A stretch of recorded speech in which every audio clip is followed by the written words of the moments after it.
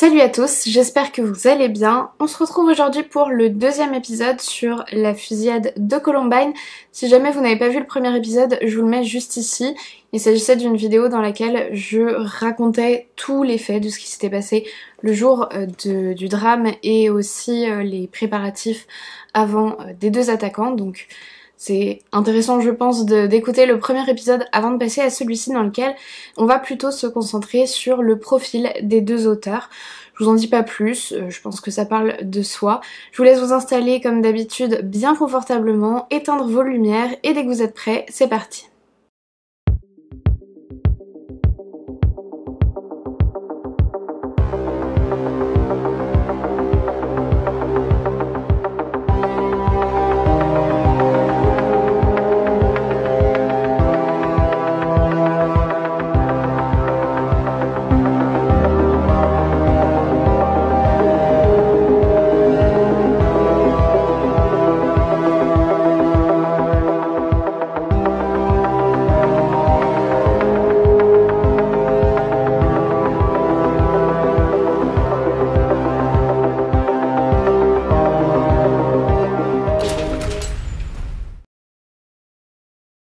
Tenter d'expliquer pourquoi Eric Harris et Dylan Klebold ont perpétré l'attaque du lycée de Columbine est un travail compliqué, hasardeux, peut-être même voué à l'échec d'office. Harris et Klebold se sont suicidés après avoir enlevé les vies de 12 étudiants et d'un professeur et d'avoir blessé de nombreuses autres victimes. Ils n'ont pas réellement expliqué les motivations de ce geste. Il existe bien sûr beaucoup de théories, des plus sérieuses, des plus documentées aux plus tirées par les cheveux, mais en tout cas on ne pourra jamais avoir leur version complète des faits. Ce que je vais essayer de faire dans cette vidéo, c'est de parler d'un certain nombre de points qui correspondent à des facteurs de risque qui ont probablement pu jouer un rôle dans ce passage à l'acte et puis évoquer avec vous quels étaient les principaux voyants d'alerte qui auraient pu ou auraient dû être détectés pour tenter d'éviter cette tragédie. Mais soyons bien clairs, je vais tout vous résumer et condenser dans cette vidéo. Ça va faire beaucoup d'éléments d'un coup, mais c'est très important de rappeler qu'à l'époque, toutes ces choses, elles ont eu lieu sur des mois, voire des années, et beaucoup de choses avaient été cachées par Harris et Klebold à leurs parents, à leurs amis, à leurs professeurs, etc.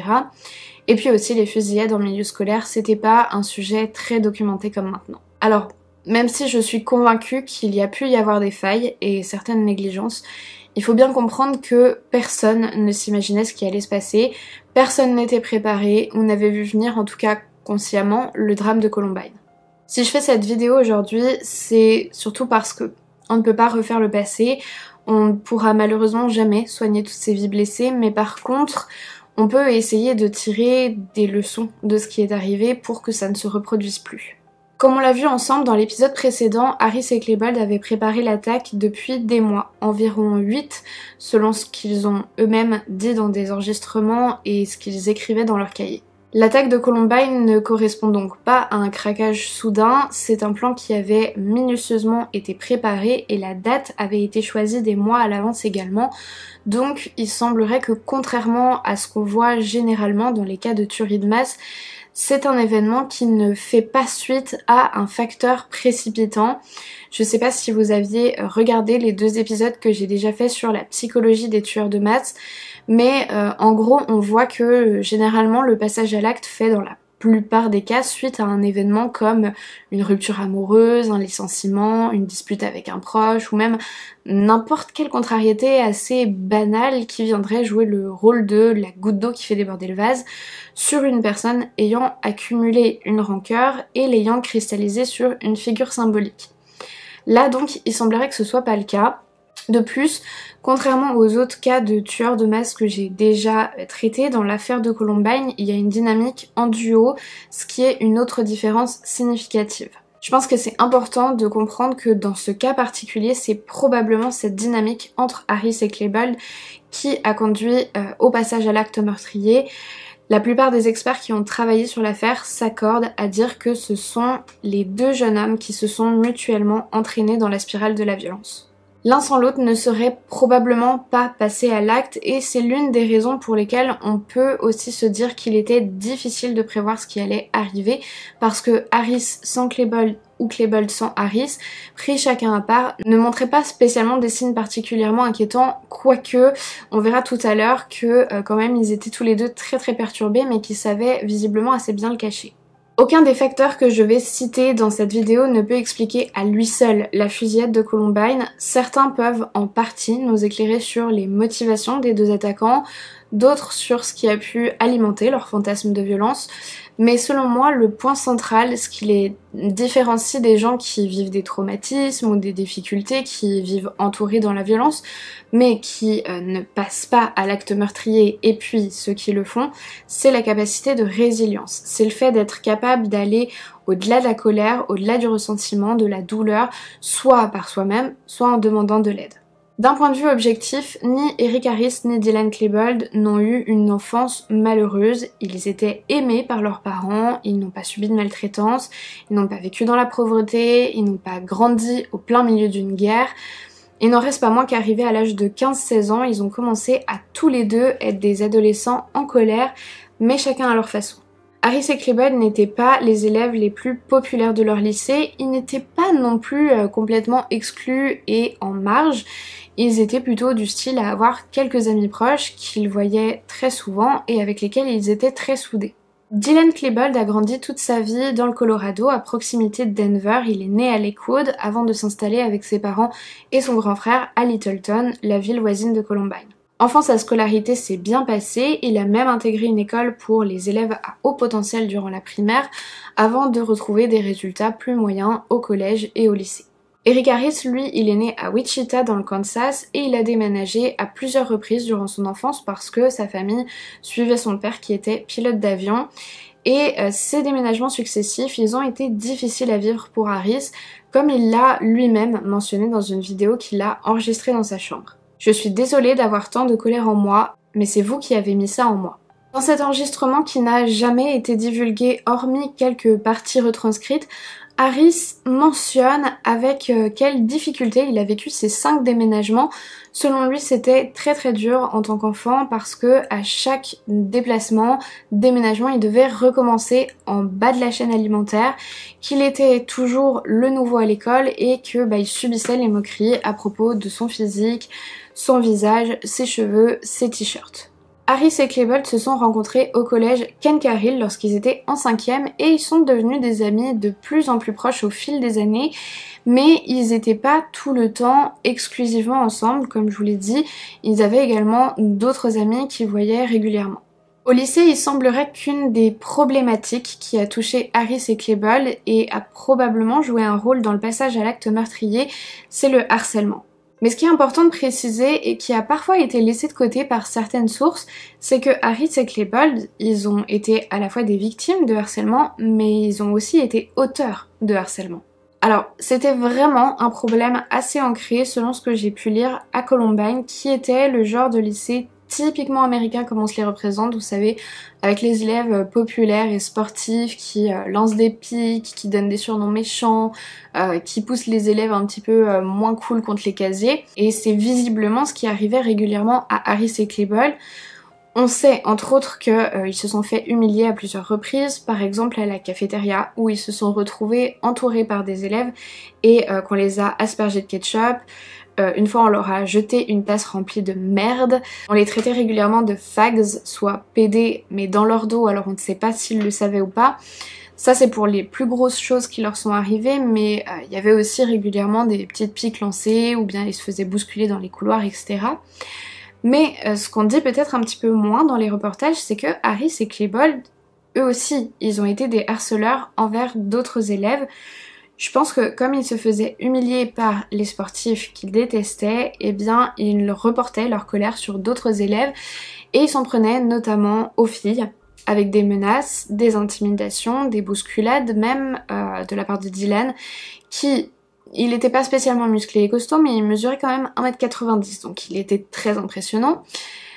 Ou alors ils s'en prenaient à des élèves qui étaient soit plus jeunes ou avec des handicaps. Bref, clairement, ils se mettaient en position de dominant et se vengeaient sur plus faible qu'eux.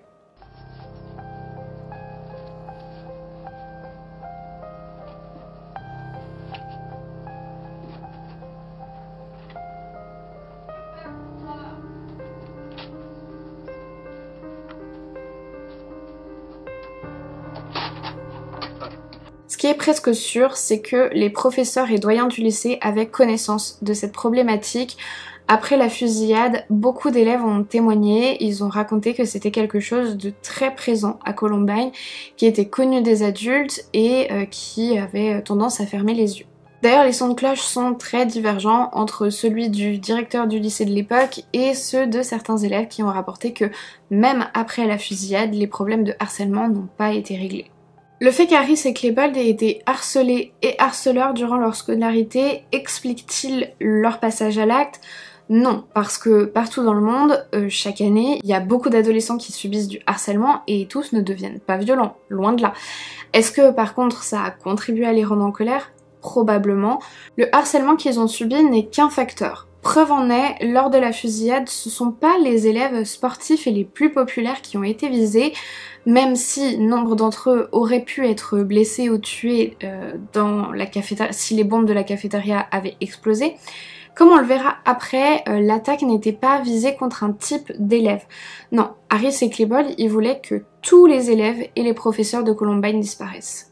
Avant que je vous détaille plus la psychologie des deux auteurs de l'attaque, qui étaient assez différents l'un de l'autre, hein, comme on va le voir, je vais juste rappeler quelques faits concernant des petits délits qui avaient été commis par Harris et Klebold durant les dernières années avant la fusillade, parce que c'est important de mentionner le fait qu'ils n'étaient pas inconnus des services de police, ni des professeurs et de la direction de Columbine. Pendant toute la période du lycée, Harris et Klebold étaient très souvent avec un ami à eux qui s'appelait Zach, et ensemble, ils ont fait pas mal de bêtises. Déjà, ils fabriquaient et faisaient sauter des petits explosifs comme des pétards, des feux d'artifice, mais aussi des bombes tuyaux, et ils menaient ce qu'ils appelaient des Rebel Missions, au cours desquels ils vandalisaient les maisons des personnes qu'ils n'aimaient pas en allant jeter des œufs, des pétards et de la colle forte, ce genre de choses dessus. Je crois pas qu'ils se soient fait attraper pour ça, mais par contre, Eric Harris s'en vantait et racontait leurs exploits sur son site internet.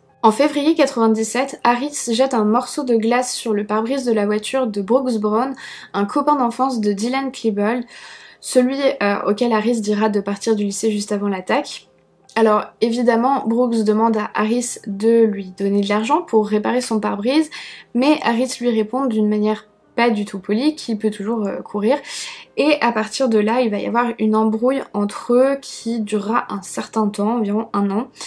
Et Eric Harris va notamment mentionner le nom de Brooks sur son site internet en le menaçant, et puis des pétards et feux d'artifice vont être jetés sur sa maison, donc c'est suite à tout ça que la famille Brown alertera la police à propos du site internet d'Harris et qu'un mandat de perquisition sera édité mais jamais utilisé.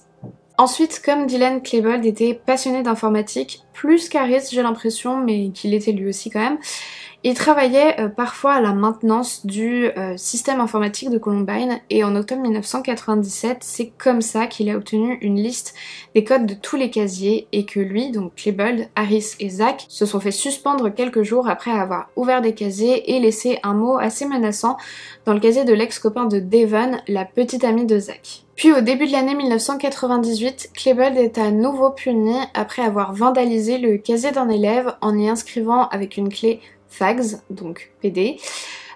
Convoqué chez le doyen, ce dernier va trouver que Dylan Klebold est, je cite, un gamin très en colère. Quelques jours plus tard, Harris et Klebold sont arrêtés après avoir volé du matériel informatique dans une camionnette qui était garée sur un parking.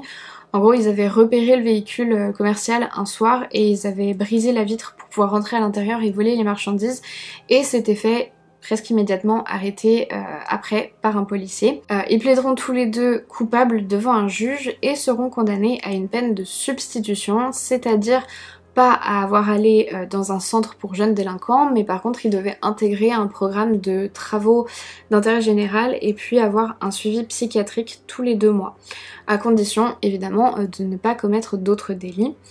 Et Harris dut aussi assister à des cours de gestion de la colère.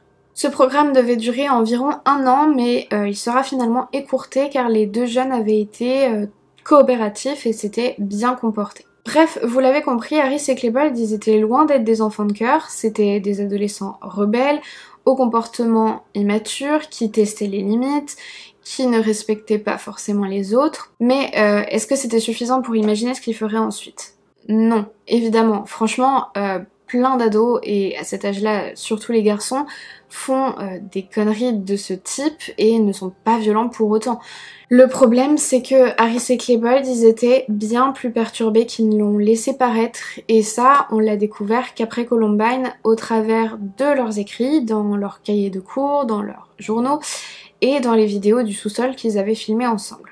Comme je vous l'ai dit, la police avait un mandat de perquisition pour le domicile d'Eric Harris, suite à l'incident avec Brooks Brown, et la découverte par les policiers du site internet d'Harris sur lequel il publiait des textes agressifs et parlait de son envie de faire sauter une bombe au lycée. Si cette perquisition avait été faite lorsqu'elle a été demandée, on n'aurait trouvé que quelques petits explosifs comme des pétards dans la chambre d'Harris, le plan NBK ayant été élaboré plus tard. Mais peut-être qu'il aurait été placé sous surveillance et que, étant donné ses comportements délinquants ultérieurs, ainsi que les conditions de sa condamnation, on aurait pu un petit peu mieux voir venir l'attaque. Cela dit, encore une fois, ça reste une question en suspens plus qu'une affirmation, parce que comme vous le savez, Harris et Klebold n'ont pas acheté directement leurs armes, ni le matériel nécessaire à fabriquer les bombes.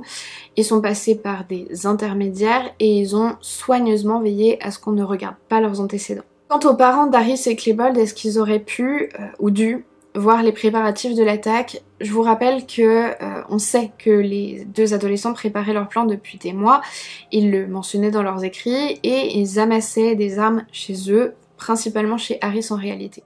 Là encore, je sais pas si on peut trouver une bonne réponse. Moi personnellement je ne suis pas mère et j'ai jamais vécu avec un adolescent, par contre j'en étais une moi-même et je sais que on cache toujours des choses à nos parents, surtout à cet âge-là. Je veux pas me mettre dans une posture de jugement alors que je ne connais pas ce que c'est. Par contre, je peux dire qu'il y a quand même certaines choses, parce que par exemple, les armes et surtout les bombes en fait n'étaient pas extrêmement bien cachées dans la chambre d'Harris.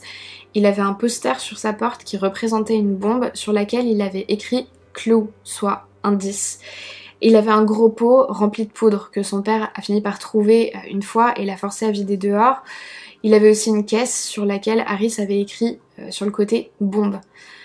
Alors bon, certes, c'était un petit peu caché dans ses placards, certes, les parents respectent généralement l'intimité de la chambre des adolescents. Personnellement, j'ai du mal à imaginer qu'on puisse fouiller la chambre de ses enfants de fond en comble régulièrement, aller lire son journal intime. Mais forcément, quand on regarde tout ça de façon rétroactive, en sachant tout ce qui est arrivé, on peut se poser des questions quand même sur le rôle des parents Harris et Klebold et s'ils auraient pu empêcher le drame d'arriver. Personnellement, je pense qu'ils sont probablement passés à côté de certains signes, mais je ne dis pas non plus que c'est leur faute pour autant. Vraiment pas. Déjà parce que ils étaient parents d'enfants qu'ils aimaient. Donc ils pouvaient pas s'imaginer les horreurs que leur fils allait commettre. C'est quelque chose de très triste, mais c'est normal, les proches ne sont pas suffisamment objectifs. Et puis, en plus, parce qu'à l'époque, on n'était pas aussi sensibilisés aux fusillades en milieu scolaire, et parce que je pense encore une fois que Harris et Klebold savaient comment manipuler leur famille pour leur cacher leur plan. Dans les vidéos du sous-sol, qui est une série de vidéos filmées par Harris et Klebold avant l'attaque, où ils expliquent vaguement leur motivation, mais beaucoup plus en détail leur plan de tuerie de masse, ils prennent aussi le temps de présenter leurs excuses à leurs parents et à leurs proches. Ils vont également s'adresser à la police en essayant de dédouaner la responsabilité de leur entourage. Je voudrais remercier Marc et Phil. J'espère que vous ne vous ferez pas baiser. On les a utilisés, ils n'avaient aucune idée, ne les accusez pas. Et ne les arrêtez pas, putain. N'arrêtez aucun de nos amis ou membres de notre famille ou collègues. Ils n'avaient aucune putain d'idée. N'arrêtez personne parce qu'ils n'en savaient rien. Si ça n'avait pas été eux, ça aurait été quelqu'un d'autre de plus de 21 ans. Le 11 avril 1999, Eric Harris, tout seul, sans que Dylan soit présent, se filme. Mes parents sont les putains de meilleurs parents que j'ai jamais connus. Mon père est super. J'aurais aimé être un putain de sociopathe pour ne ressentir aucun remords, mais ce n'est pas le cas. Ça va les dévaster, ils ne pourront jamais oublier. Il n'y a rien que vous auriez pu faire pour empêcher tout ça. Il n'y a rien ni personne qui aurait pu empêcher tout ça. Il n'y a personne d'autre à blâmer que moi et votre cas. Nos actions sont celles de deux hommes en guerre contre le reste du monde. À tous ceux qui sont encore en vie là-bas, je suis désolée si je vous ai fait du mal ou à vos amis. À ce propos, j'aurai aussi l'occasion dans le prochain épisode de vous parler plus en détail du témoignage de la mère de Dylan Klebold, mais pour cette vidéo, je vais pas trop m'étendre sur le sujet.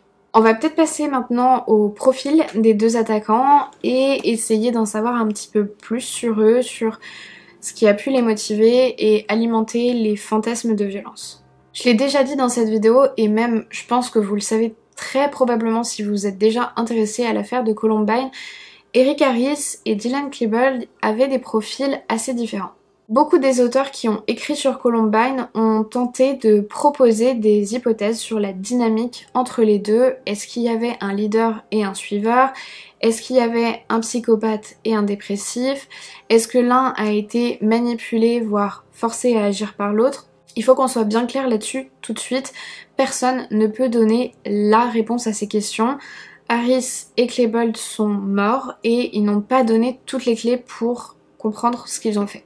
Tout ce qu'on peut faire, c'est essayer de les comprendre au travers des quelques éléments qu'ils ont essaimés derrière eux, mais il est impossible de poser des diagnostics post-mortem, ni de réellement connaître la teneur de leurs échanges et de leurs pensées quand ils se mettaient pas en scène.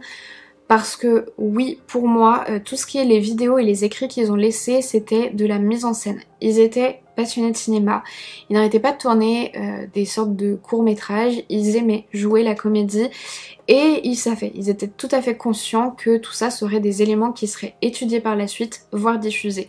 Alors c'est assez difficile de savoir à quel point est-ce qu'ils étaient sincères dedans.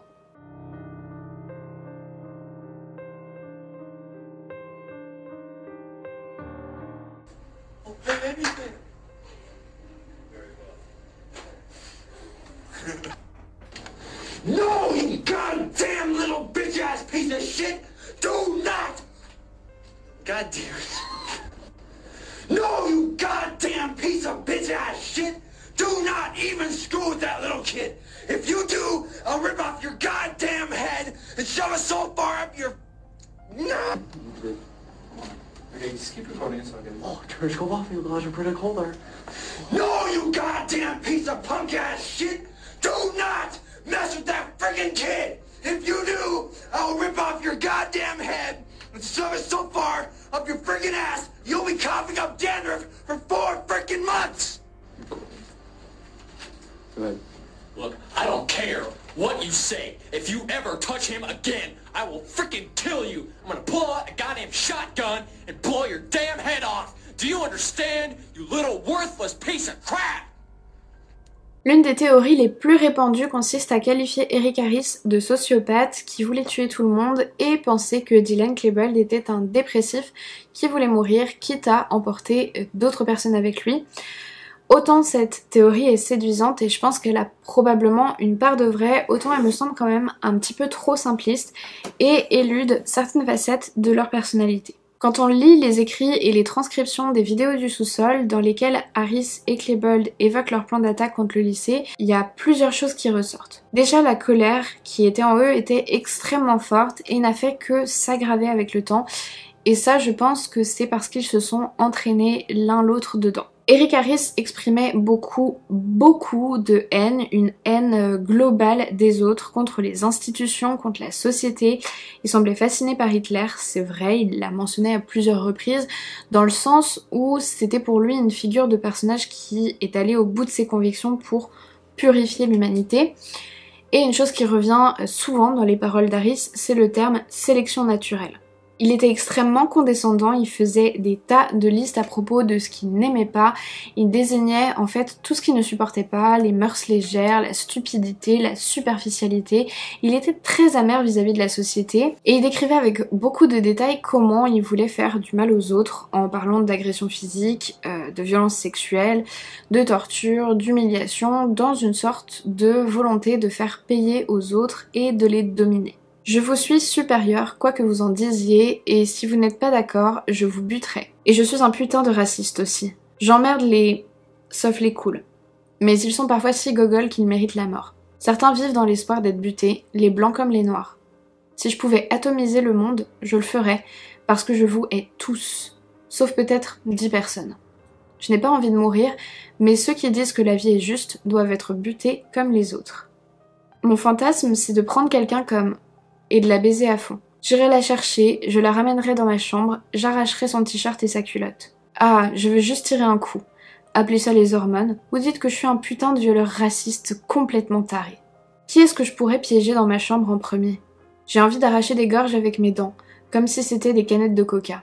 D'arracher des boyaux à main nue, des têtes, des cœurs, des poumons, de poignarder quelqu'un, faire glisser la lame de l'estomac jusqu'au cœur.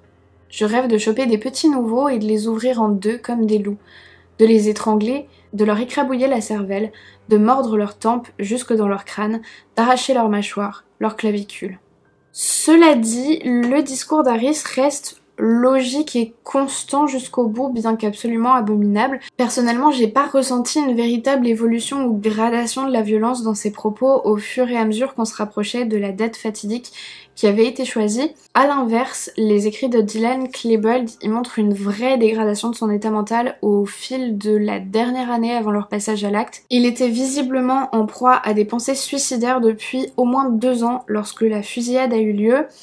Il mentionne à plusieurs reprises son désir de mourir, sa douleur et son sentiment d'être toujours seul. Il était souvent renfermé, timide, avec des explosions de colère et d'insolence. Dans les derniers mois de sa vie, en 1999, il insultait certains de ses professeurs, il partait de cours en claquant les portes, etc. Voici ce qu'il écrivait. « J'ai une vie de merde, de la vraie merde. J'ai l'impression que je suis destinée à une souffrance éternelle dans toutes les directions, dans toutes les réalités. Oh mon Dieu, je veux tellement mourir. Quel sentiment horrible, quelle désolation, quelle solitude, plus rien ne peut me sauver. Ce n'est pas juste du tout. Je voulais être heureux et je n'y ai jamais eu droit. Être vivant, c'est se destiner à souffrir. Pourquoi est-ce que ces zombies réussissent là où j'ai des désirs inassouvis? Bientôt, soit je me suiciderai, soit je partirai avec, et ce sera le bonheur. Et si jamais elle ne m'aime pas, je m'ouvrirai les veines et je me ferai sauter avec la ville entière. Je suis bloquée dans l'humanité. Peut-être que d'aller faire un carnage avec Eric est la seule façon de me libérer. Je déteste ça. » Mais plus on va se rapprocher de la date de la fusillade, plus le ton devient étrange, ses tournures de phrases deviennent incohérentes, son écriture est de plus en plus illisible, il va avoir recours à pas mal de néologismes et il évoque des sentiments d'étrangeté. Un si triste solitaire ravagé, irrécupérable je me sens. Quand j'ai ma forme humaine et que je sais que je vais mourir, tout a l'air un petit peu insignifiant. Fait humain sans la possibilité d'être humain. Je me demande comment, quand j'ai déconné. Mon cerveau, mon existence, mes problèmes, quand Dylan Bennett Klebold a été avalé par cette entité contenant le corps de Dylan. Visiblement, Dylan Klebold ne se sentait pas toujours humain. En fait, régulièrement dans ses écrits, il va décrire Harris et lui comme des dieux au milieu des zombies, terme qu'il va utiliser pour désigner les autres. Ils appelaient leur plan le jour du jugement, donc il y a toujours une référence à quelque chose d'ordre un peu divin. Et Eric aussi va présenter parfois, très souvent, des sentiments de grandeur et de supériorité, mais c'est difficile à décrire, j'ai pas eu le sentiment en lisant leurs écrits qu'ils le vivaient de la même façon. Pour tous les deux, en tout cas, c'est assez ambivalent parce que par moments, ils ne se sentent pas assez bien et ils expriment aussi des gros manques de confiance en eux. Je hais ma vie, je veux mourir là tout de suite. Quand j'y pense, qu'est-ce que j'ai de bien dans ma vie? Une famille sympa, une belle maison, de quoi bouffer, quelques bons potes et 2-3 trucs à moi. Ce qui merde, pas de nana, ni amis ni copines, pas d'autres amis à part les quelques fidèles, et personne qui m'accepte, même quand j'essaye de me faire accepter. Des résultats médiocres en sport et des performances humiliantes, une gueule de taré autiste. Et les vraies emmerdes, des notes à chier, pas d'ambition dans la vie, c'est ça le vrai problème. J'ai toujours détesté mon apparence. Je me suis moquée des gens qui me ressemblaient, parfois sans y penser, simplement parce que j'ai envie de me foutre en l'air. Voilà d'où vient ma haine. Elle provient du fait que j'ai une mauvaise opinion de moi-même, en particulier concernant les filles, le look, etc. Donc les gens se foutent de moi, tout le temps. On ne me respecte pas et ça me fait chier. À ce jour, j'ai assez d'explosifs pour tuer une centaine de personnes. Pour contrebalancer ce manque de confiance en eux, Harris et Klebold se sont convaincus qu'ils étaient des dieux, comme je vous le disais, sauf que si ça semble assez idéologique dans l'esprit d'Harris, ça semble beaucoup plus organique pour Klebold, enfin, c'est comme ça que moi je le ressens en tout cas. De manière générale, il me semble que Harris avait une vision de la vie et de l'humanité qui techniquement était logique, dans le sens que c'était une idéologie affreuse, hein, bien entendu, mais cohérente et structurée, du genre la société est malade, elle est gangrénée par la stupidité, par la vacuité, elle ne me permet pas d'avoir la place que je mérite, je dois la purifier. Tandis que pour Klebold, il avait une vision beaucoup plus viscérale de son mal-être, il faisait beaucoup allusion aux sentiments, l'amour qu'il voulait donner à telle ou telle fille, au rejet, aux moqueries, et il se sentait systématiquement visé personnellement. Ses réflexions et son monde ne vont pas réellement au-delà des frontières du lycée de Columbine ou de Littleton, contrairement à celle d'Harris. C'est pour ça que je pense personnellement que c'est ni l'un ni l'autre qui a apporté l'idée de l'attaque, mais que c'est vraiment né de leur désir combiné. Pour Harris, faire sauter des bombes et détruire le plus de vies possible, et pour Klebold, réduire son lycée à néant parce que finalement ça revenait à détruire son monde avant de quitter son enveloppe d'être humain mortel pour continuer sa vie en tant que dieu dans l'au-delà. D'ailleurs, je pense que les messages qui étaient inscrits sur leur t-shirt le jour de l'attaque reflètent bien leurs états d'esprit. Harris y portait un t-shirt sur lequel était écrit « sélection naturelle », tandis que Klebold, il avait écrit « colère ». Donc ça montre bien, je trouve, cette différence entre l'idéologie d'Harris qui va au-delà de lui finalement et le côté plus égocentré, plus débordé par ses émotions de Klebold. Comme je vous le disais, il est impossible de poser un diagnostic de trouble psychiatrique ou psychologique sur une personne qui est décédée. Certains professionnels de la santé mentale ont quand même tenté de le faire à propos d'Eric Harris et de Dylan Klebold. Aubrey Immelman a par exemple suggéré à propos de Harris qu'il avait un narcissisme malveillant, un trouble pathologique de personnalité narcissique, avec des caractéristiques antisociales et borderline, ainsi que des traits paranoïaques et une agressivité spontanée. Robert R, qui est un expert psychologue de la psychopathie, a lu les écrits de Harris et il a conclu que ces écrits n'étaient pas l'expression d'une colère provenant du harcèlement ou des persécutions subies, mais indiquaient un profond complexe de supériorité mêlé à un désir de punir la race humaine tout entière pour son infériorité. C'était plus une question d'avilir les autres. On pense aussi qu'il prenait du plaisir à savoir qu'il mentait aux autres pour cacher son plan et qu'il était assez fort pour préparer cette attaque sous le nez de tout le monde sans se faire prendre, et qu'à plusieurs occasions il s'est vraiment amusé avec les limites en faisant des allusions à leur plan devant des personnes. C'était probablement une vraie source de plaisir sadique pour Harris. Par exemple, la veille de la fusillade, il y a un élève de seconde qui s'est cogné accidentellement à Eric Harris dans un couloir du lycée. Donc il y a eu une espèce de petite altercation du style « regarde où tu vas quand tu marches ». Et Harris a terminé en s'éloignant et il lui a juste dit « passe une très bonne journée demain ». Pour Peter Langman, Dylan Klebold présentait probablement un gros trouble dépressif assorti d'un trouble de la personnalité schizotypique, ce qui expliquerait ses écrits bizarres et ses comportements, son fil de pensée tout décousu et ses idées paranoïaques. Par exemple, quelques jours avant la fusillade, la mère de Klebold, elle s'est rappelé qu'ils étaient dans un McDonald's en train de manger en famille sur une aire d'autoroute, loin de chez eux. Lorsque son fils a eu une espèce de crise paranoïaque, il a demandé à ses parents de partir du restaurant très très vite parce que selon lui, il y avait un groupe de jeunes au loin qui se moquaient de lui, alors qu'en fait, pas du tout, enfin c'était vraiment pas le cas, c'était juste des jeunes en train de rigoler entre eux qui le regardaient même pas. Est-ce que les troubles de la personnalité ou de l'humeur ont pu conduire Harris et Klebold à la tuerie de masse de Columbine? Là encore, la réponse ne peut pas être aussi simple que oui ou non. L'immense majorité des personnes qui ont à affronter ce type de troubles au cours de leur vie ne s'en prennent pas aux autres. Donc est-ce qu'on peut vraiment dire que c'est la cause? C'est compliqué, mais d'un autre côté, statistiquement, il y a quand même beaucoup des personnes qui passent à l'acte meurtrier qui présentaient au moment des faits un ou des troubles psychiques.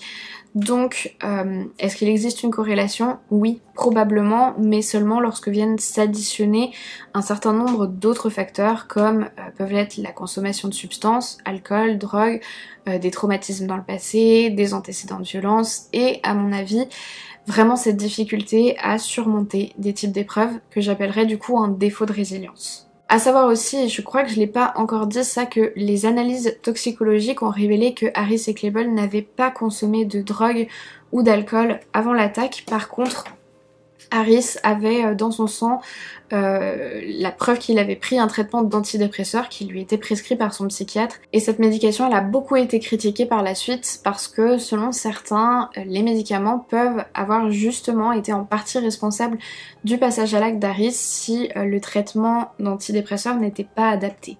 Et puis je peux pas parler évidemment des motivations des auteurs de Columbine sans mentionner les films, les livres, la musique et les jeux vidéo. Pourquoi? Tout simplement parce qu'ils ont directement été pointés du doigt par les médias comme les responsables de leur passage à l'acte. À ce propos, j'aimerais dire quand même si on fait le bilan.